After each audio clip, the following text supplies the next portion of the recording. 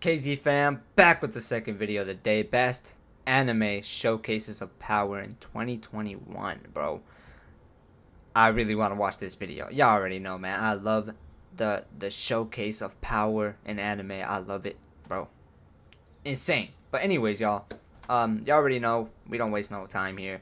If you're new to the channel, you enjoy the content, make sure to hit that sub button, hit those likes, and turn on NOTI bell so y'all can get notified whenever I drop a video. And let's get right into this, bro. Simple. Oh yeah. Oh my god. I see what you did there. The analytics and all tell me you just love showcases of power in anime. Flexing, as they call it. And who doesn't? Those moments are some of the most awesome moments of coronation an anime can give a character. That's why I'll be giving you a gift today. Today our video is going to be on this year's top showcases of power in anime. And I hope that you're prepared for it. Prepared to be both amazed and for some spoilers, mind. Hold on, guys. I really want to check if I've done this shit already because I don't want to do a double. You know what I'm saying?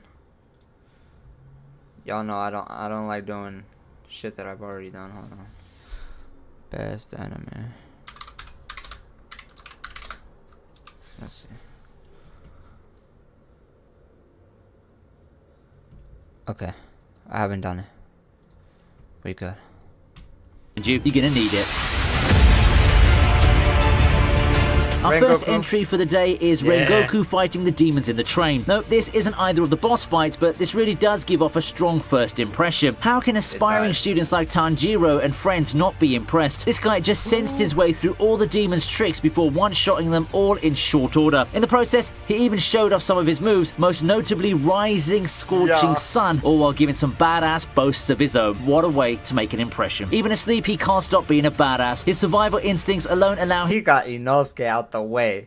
He saved his ass and him to power through Enmu's pawns and lead the comeback. His tenure in the show may not have been very long, but man oh man did Rengoku make a very fiery impression in it. Flexing and giving us some of the most visually spectacular fights ever in both cinema and TV anime. You'll be missed, Rengoku. Now I want to know what an alternate timeline would have looked like where he survived and became another big mentor figure for Tanjiro.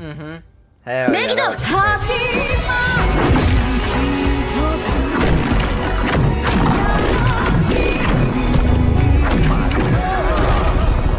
Is it just me, or does this give some Overlord flashbacks? In terms of insane, otherworldly abilities and such, Rimuru already has the title of most overpowered 2021 characters locked up. However, actually seeing it is something in itself, and we get a glimpse of it when he unleashes Megiddo. Seeing Rimuru in rage and just giving zero damns is a scary thought. Taking on the mantle of an executioner, he coldly eradicates 5,000 people, just like nothing. A deeper look at the mechanics behind Megiddo will reveal more of how amazing the ability is, but let's just say that I didn't expect wiping thousands out with the Great Sage's super calculations to look like this. I mean, I just don't see how you assert dominance more than just chilling and sending low-tier water spirits to commit mass murder. I mean, it must be a completely awful feeling being in the middle of that, and all of that comes back to one thing. We're all merely just insignificant insects in Rimuru's world. All will fall beneath his might, and this video just proves that.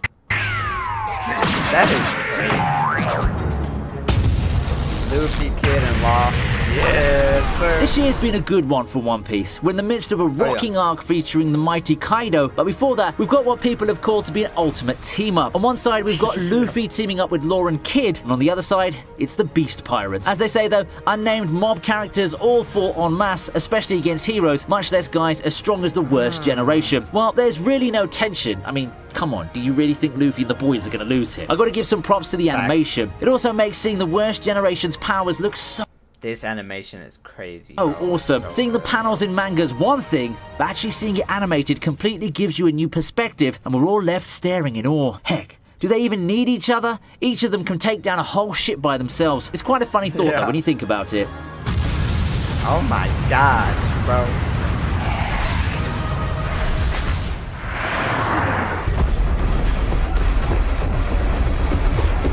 Oh, what's this? Castlevania? Next is Striga fighting in day armor. Does this also count as the best one-man army moment of the year too? I kind of want to crown it already, you see. Castlevania Season 4 has been nothing short of awesome, and whilst there's more to it than the fights and action sequences, it's moments like these that truly send it over the top. Feast your eyes on this eye-popping sequence of Striga just destroying everyone in sight. It's as brutal and violent as you'd expect, and I don't think maximum carnage would be enough to describe the destruction she released on everyone. The action's fluid, the choreography no remorse, like everyone in sight. It's as brutal and violent as you'd expect, and I don't think maximum carnage would be enough to describe the destruction she released on everyone. The action's fluid, the choreography's on point, and you can really feel the impact every time she swings that large sword of hers. An awesome moment as one of the audience, a truly harrowing moment though, if you imagine yourself in that scene. People have been calling this the Berserk adaptation that we needed and never got. And you know what? They're right. Yeah. Nah, this is something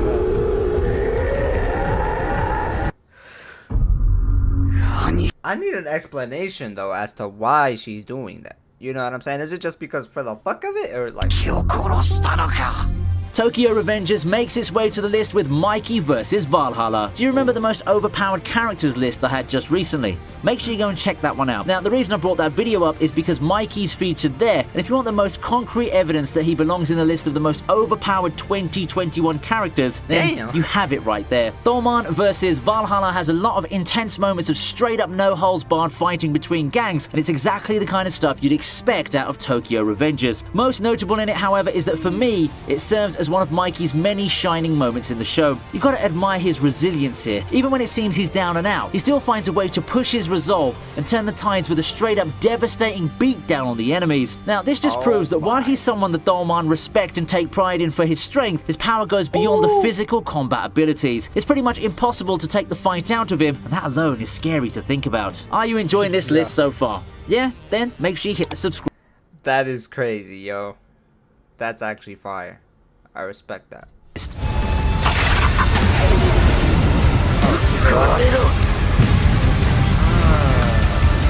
Villain fights intrigue me because of the dynamic that they employ. Yeah, both are bad guys that you won't root for typically, but there's always the more charismatic and the more likable one that you'll be rooting for. In this case, it's Shigaraki, who has a tough matchup ahead of him. Well, on paper at least. Hey, Redestro gave Shigaraki a run for his money at several junctures, but once Shigaraki's quirk evolves and he finally grabs hold of that peak power, it is all over. It's all Shigaraki as far as I'm concerned, and he makes Redestro the first victim of his ferocious counterattacks. It's a yeah, this was crazy, bro. This was actually chilling moment when Shigaraki completes his resolve, but I can't help but feeling awed to see his evolution complete in such a manner. Melting down an entire city is something, I tell you. This is Shigaraki's crowning moment, the very time we know that he means business. He solidly cemented himself as the ultimate villain and the one capable of following his master's footsteps. Our heroes have a tough battle ahead if they want to even sniff a chance at beating this monster.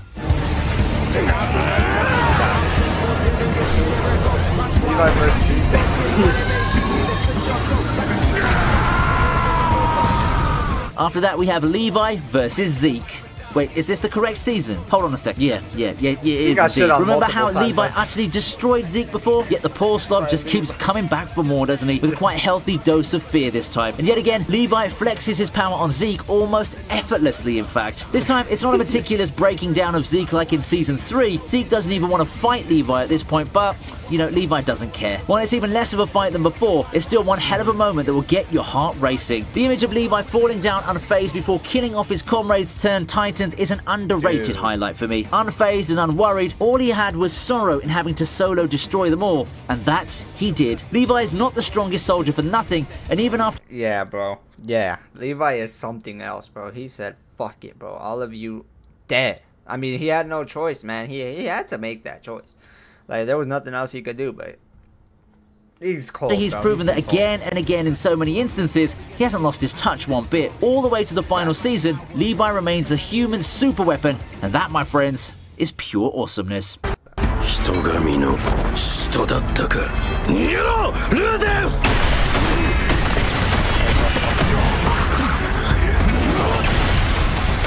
How about Orsted just squashing Dead End like it was nothing? Yep, this belongs to the list, alright. One of the most gripping scenes in this season was of Rudius getting the donut treatment, and that's courtesy of Orsted's effortless destruction of the group. The fight itself is good, to be fair. You can enjoy the masterful animation of the group's futile struggles against the Dragon God, but I never really felt that Dead End had a chance. Nothing they did managed to as much as deal damage to Orsted, and he just swats everyone away like bugs. They never had a chance, and Orsted's more than happy to show that fact in their faces. Seeing the defeated Dead End after the fight was such a painful scene, and the fight, well, if you can call it that, did so much in building up hype over Orsted's power. My shine.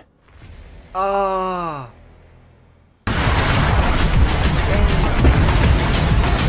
Finishing up the list is Hollow Purple. Anyone saw Jujutsu Kaisen become the hit of its season? Nah, this was insane, bro. When I first saw it, I was like, bro, ain't no way this man... I did, and I did so mostly because it brought something to the table. Something, you might say, that pushed Demon Slayer over the top. While it's no contest if you'll compare the two in terms of popularity, let's just say that amazing animation and jaw-dropping moments in a shonen series that's relatively easy to consume is a formula for success. Now I'm saying that because what I feel is one of the best moments of all in Jujutsu Kaisen came in the form of Gojo finally joining the fight with his spectacular Hollow Purple. This comes in the midst of Yuji and Todo having one superbly animated battle against Hanami. The fight's already good, and I've talked about the insane animation of fight progression on another video, but having Gojo come in and finishing it with a show of power, man, it's just the series being given the justice that it deserves. What more can be said of Gojo's power after this moment? It's clear that he's the type of mentor who's not going to be jobbed out anytime soon just to feed some villain hype, and he's probably the strongest person on the side of good.